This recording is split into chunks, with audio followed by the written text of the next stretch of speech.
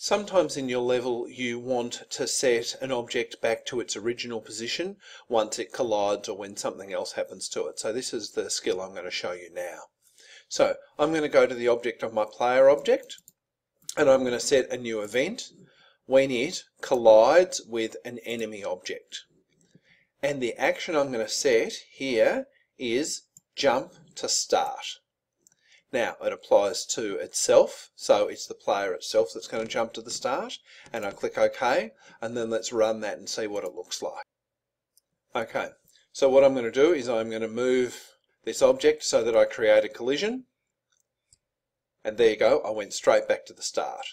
So that's really useful. That's one of the things that you can do when objects collide.